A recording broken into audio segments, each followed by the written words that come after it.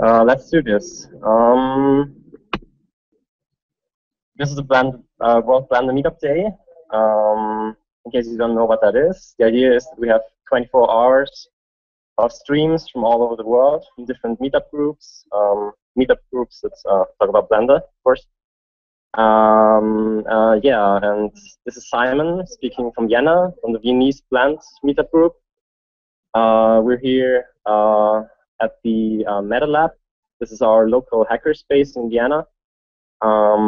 It's an open space, which is not just there for software groups, but also for all sorts of hacking, electronics, laser cutting, tabbing, all that stuff.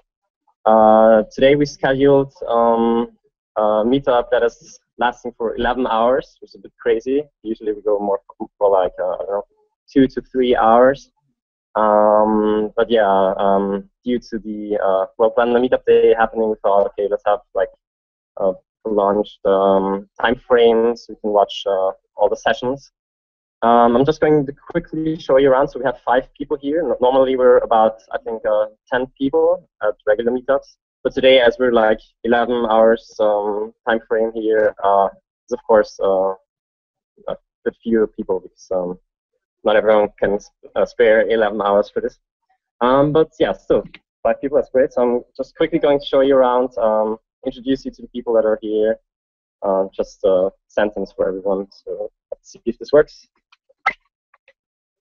Okay, so Adi, mostly doing motion graphics. Andreas is especially doing games, working with Unity, also doing CNC milling stuff and 3D printing. We have here Manuel. I will.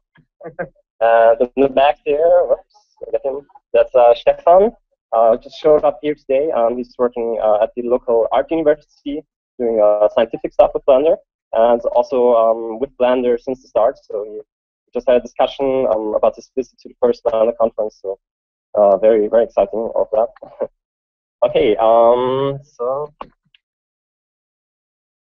a quick introduction about the about our meetup group.